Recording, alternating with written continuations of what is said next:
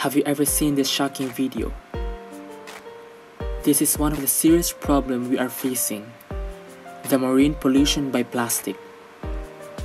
According to a report of United Nations Environment, plastic has many valuable ways to use.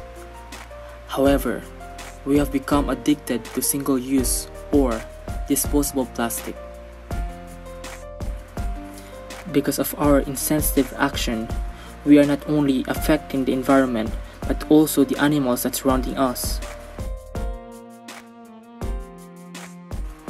According to Ocean Crusaders organization, 100,000 marine creatures in a year die from plastic entanglement, and these are the ones found. Approximately 1 million seabirds also die from plastic because they take so long to disintegrate from their body.